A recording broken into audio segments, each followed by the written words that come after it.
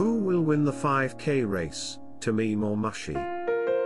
Two Bangladesh batsmen, Tamim Iqbal and Mushfiqur Rahim, are on the brink of hitting the 5,000-run mark in Test cricket as the Tigers prepare for a two-match Test series against Sri Lanka, with the first match starting tomorrow in Chattogram.